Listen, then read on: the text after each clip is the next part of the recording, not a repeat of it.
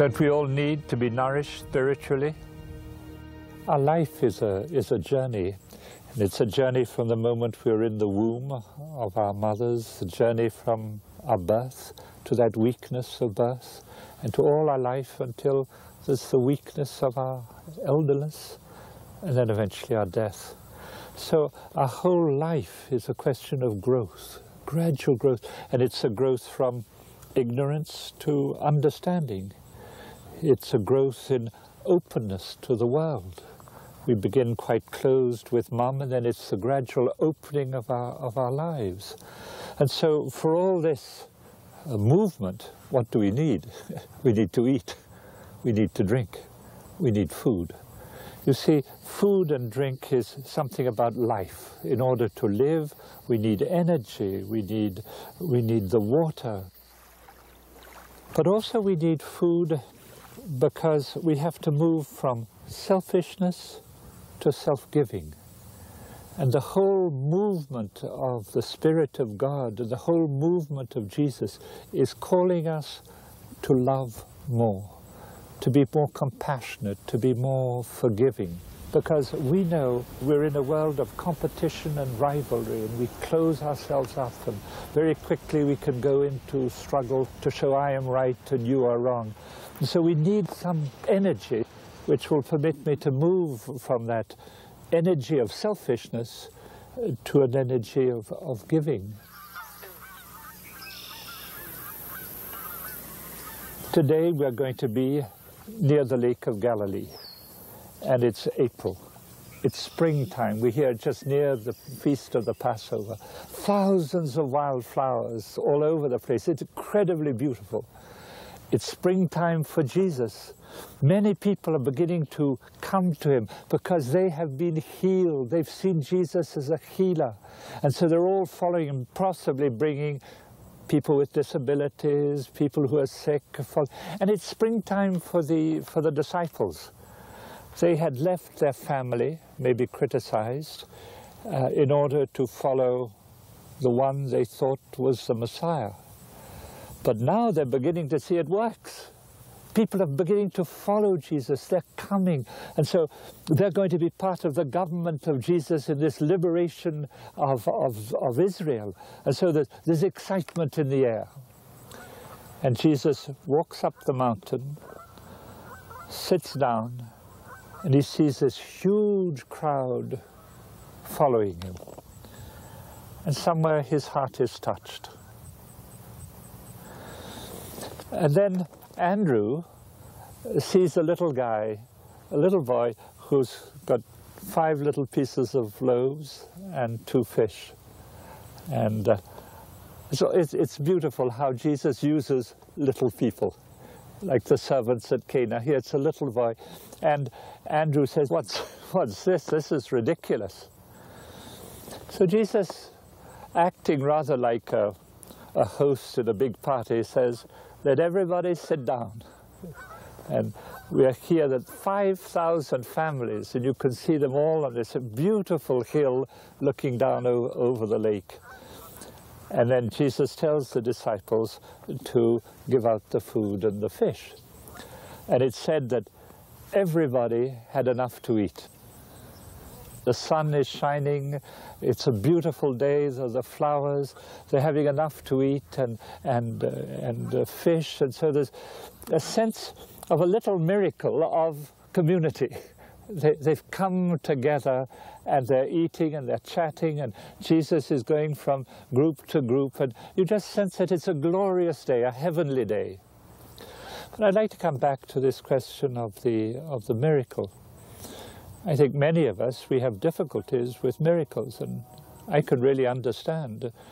And to tell you the truth, Jesus himself doesn't like doing miracles, because miracles equates with power. And we know that Jesus isn't there to show power. But for myself,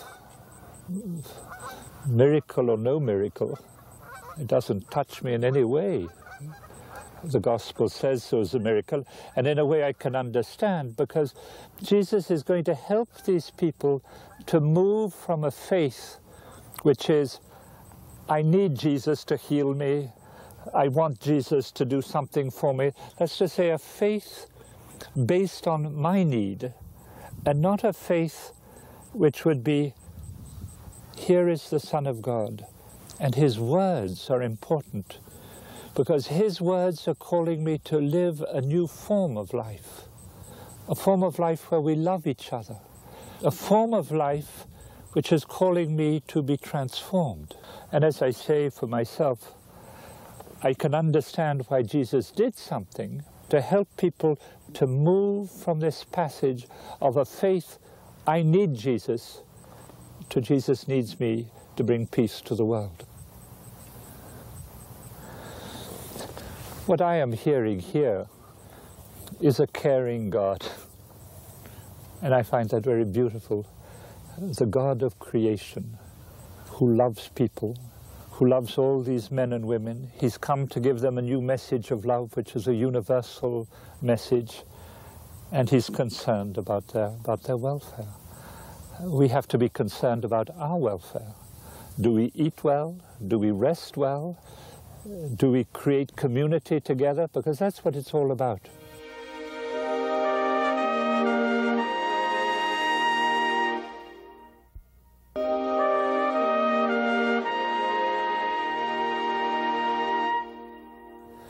What is touching is that we're going to discover that when everybody has eaten to their fill, Jesus says to the disciples, pick up everything that is left over and put it in baskets.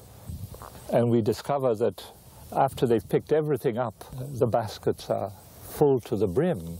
It's all this question which we saw in Cana, abundant love. And what does it mean to love abundantly? It's not a question of giving things, it's a giving oneself. We love abundantly when we give ourselves, when we give ourselves in trust, in faith, in belief, because I love you and I give myself to you. That is abundance. Everything, when it's things, we measure things, but when we really love, we give abundantly. The people, obviously, this huge crowd, are terribly excited. Look what Jesus has done. We ought to have him and keep him and have him as our king. We'll be the king of Galilee, and then we'll have enough food, maybe we won't have to work. And it says that Jesus slipped away. He went up into the mountain. Jesus doesn't want temporal power. The whole thing, and the story will unfold. Jesus doesn't want to be seen as the powerful king. He wants to be seen as a beloved friend. It's very different, very different. So Jesus slips away. The disciples are confused. People are all excited. They want to make Jesus king. Maybe they even feel that that's what should be done. But suddenly Jesus is out of the picture. He's gone. So they're confused. They don't know what to do. They sort of probably huddle together and say, well, what are we going to do? And because people also are coming to them and asking where Jesus is, and so they say, well, let's go to Capharnaum. Capharnaum was where the mother-in-law of Peter lived, and actually it was a sort of headquarters for the disciples and for Jesus. And so they get into the boat and start rowing across the lake. And of course night is coming, and one of the things in the Lake of Galilee is it's surrounded by mountains, and when the wind comes, it just comes whistling down the mountains, and within a few minutes the waves have become dangerous, and so they're struggling away and they're frightened. And suddenly Jesus is with them in the boat. And there's peace. This experience of crossing the lake is a passage of faith. And it's a passage of faith we all have to make. The disciples have to move from this excitement of we're going to be in the government with Jesus to something much humbler, to discover that there's a mission that they have. But in order to accept this mission, somewhere they have to go through confusion. And maybe all of us, in our passage of faith, We have to go through confusion and anguish, and we feel lost. This is all part of the journey. We have to go through a passage, and particularly because Jesus is going to reveal, when eventually he comes to Capernaum, something that's difficult to believe. And it's then going to take all the power of the Spirit so that the disciples don't just believe Jesus because he's winning, but because he's revealing something about love.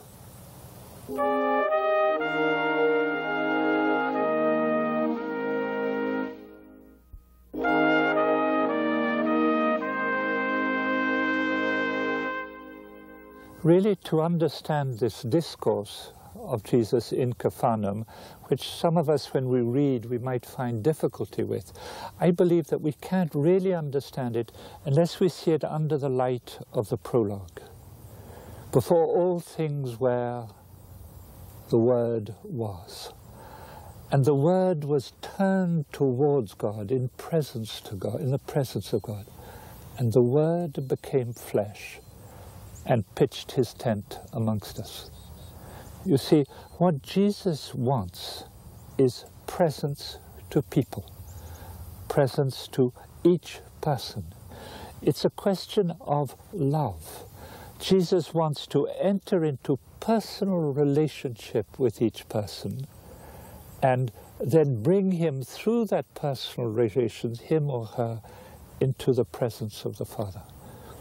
So it's going to be a difficult passage from the idea that everybody has of this huge, almighty God to the little God who made flesh, who became a little one, who needed a mother, who needed to be loved, who needed to be nourished, and a littleness.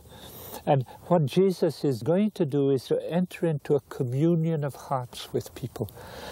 That is a huge passage. There's a sort of a crushing from the admiration, the power, to littleness. And to understand this passage, as I say, we have to see it in the light, as all the Gospel, under the light of the prologue. The Word who created all things becomes a little child. So let's come back to the actual discourse. Jesus has arrived, and then people start arriving in their little boats. And they ask Jesus, how did you get here? Jesus just says to them, you're looking for me because you've had your fill, because I've given you food, physical food from below. And then he goes on and he says, we must work not for the food that perishes, but the food that remains for eternal life, or the food that gives eternal life. So they say, well, give us that, rather like the Samaritan woman who said, give us the water, give us this water. But they still haven't understood. And Jesus looks at them and he says, I am the bread of life. The person who believes in me will never hunger. And the person who comes to me will never thirst. For the Hebrews, that's quite understandable, because they have a deep, deep sense, the Hebrew people, of the Lord says, that's to say, the Word of God. That Word of God which nourishes the intelligence and nourishes the heart. You see, we human beings, we have an intelligence. And that intelligence is not just to learn something to do something, to learn electronics in order to build electronic things. We have an intelligence which needs the light, which needs to be fulfilled. Some of us are more questing. Some of us are more seeking the whole mystery of creation, because the greatest miracle of creation is creation. I mean, let's face it, the flowers, the lakes, the climate. Have you ever seen a baby in the womb of a mother? It's incredible. The little hands after a few days, and then this body that grows, and then that little body that comes out of the body of the mother and is seeking for love. I mean, is there any greater miracle than life? And our great scientists, we're finding all sorts of medication for this and that. But the story was in them, before the intelligent people found them. I mean, we are built in an incredibly intelligent way, in an incredibly miraculous way. We human beings are a miracle of life and of love. For the Hebrew people, the word is bread. It's food for my intelligence. Beautiful text of Ezekiel, where Ezekiel says, take this scroll and eat it. The scroll was the word of God. And the Ezekiel eats it, and he says it was as sweet as honey. But Jesus wants to lead them further from I am the bread of life, and whoever believes in me will never hunger, and whoever comes to me will never thirst. He wants to bring them to presence. You see, the word can be something that comes and is for us all, but a presence is a presence to you. It's a friendship. And so Jesus will bring them further, and this is where people will begin to get upset, because he says, I am the bread of life. I am the bread of life. And I give my flesh for the life of the world.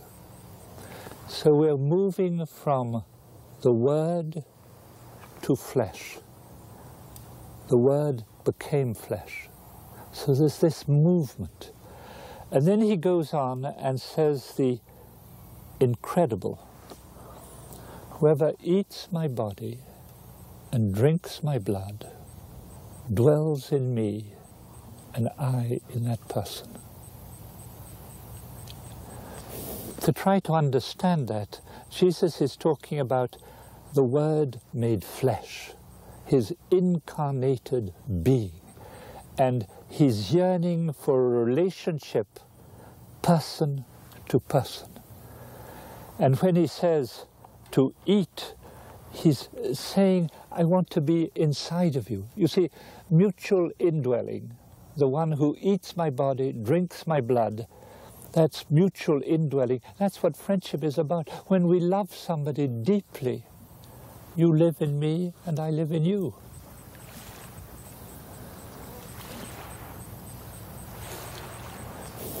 The Word became flesh in order to give life. That's the whole reality which is behind it. And so it's a question. We read the text, and these words were too hard, and people start turning away. I believe somewhere that what they're upset about is not just those words, but the transformation that is implied by those words. Because if I eat Jesus and live in Jesus, it's a question of me being transformed in Jesus.